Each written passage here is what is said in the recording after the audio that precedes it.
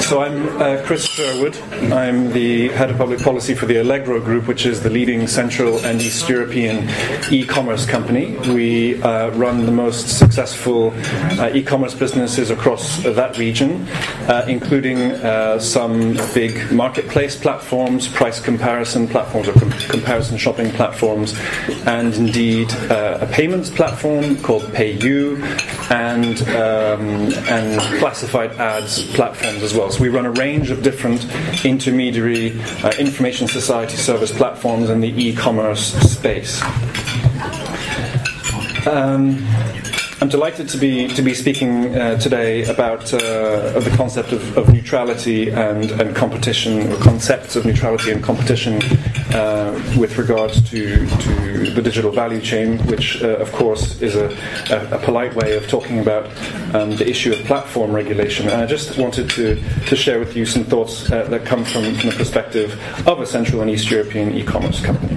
So the first thing I'd like to say is really to start with praise for the foresighted nature of the European Parliament's work 15 years ago now on the e-commerce directive. The e-commerce directive has delivered a platform for both the over-the-top and the telecoms communities to really grow disruptive services via digital technologies.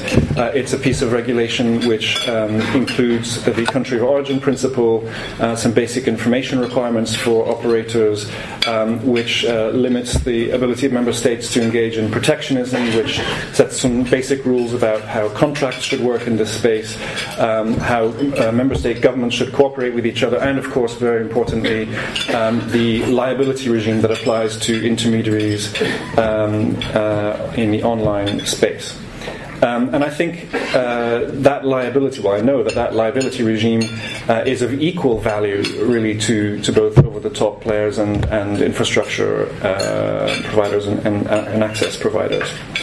And that's really one of the key things that needs to be preserved by the European Commission and the European legislators as they work towards the digital single market outcome that we all hope for in a few years' time.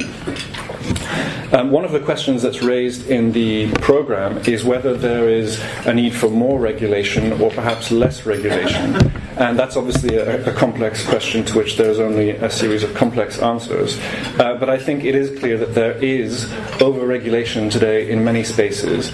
And we as internet companies and as online platforms certainly are not in favor of over-regulating other industries. To name a few, taxis, hotels, things like closing times and offline retail, and there are many other examples of disrupted industries which clearly are over-regulated in some ways, and we would be supportive of a deregulatory agenda which would help them to compete with purely digital players, which are actually a dying breed anyway, because things are integrating more and more. I'd like to really focus on the issue of competition. Clearly, problems exist in the digital space with regards to competition.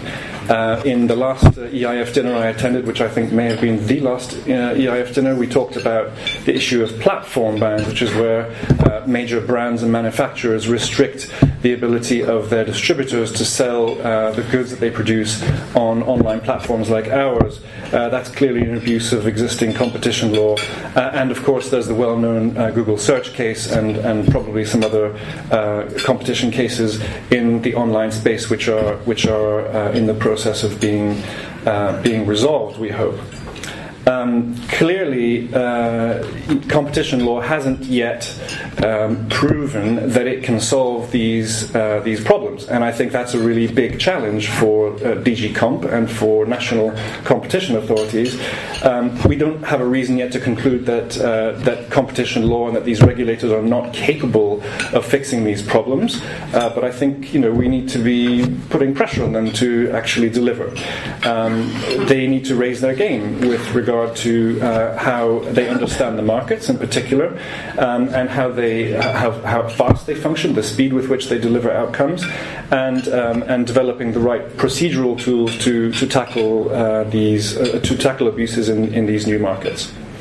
And I think one of the things that we can take on board as an industry community is really looking at ways of increasing the industry expertise of those regulatory bodies. Just a couple of final thoughts then on openness and neutrality, which are two of the key words for this session. Calls for openness and neutrality can really you can really consider them to be contradicted in many ways by calls for more responsibility. So we as intermediaries find ourselves constantly caught between two opposing imperatives. Those who say no, you should be more neutral. You shouldn't be deciding what does and doesn't go on your platform, and others who say no, actually you should be making sure that there's no counterfeit, or there's no porn, or there's no terrorist content, or whatever. So when we talk about openness and neutrality, the reality today is that is a nuanced picture, and that will continue to be a nuanced picture. It's just a question of where legislators and regulators decide to draw the line and create the balance. So that is not a black or a white paradigm. Yes, broadly speaking, principles of openness are good, but they're actually already enshrined in competition law, and consumer harm through competition abuses is already covered by existing rules. So when we hear about the DSM package potentially consulting on or looking at issues of platform regulation, I think that's very interesting. I'm looking forward to hearing some kind of expression, a coherent expression of what there might be in terms of common threads between different types of platforms.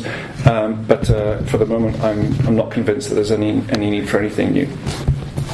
Looking forward to questions later on.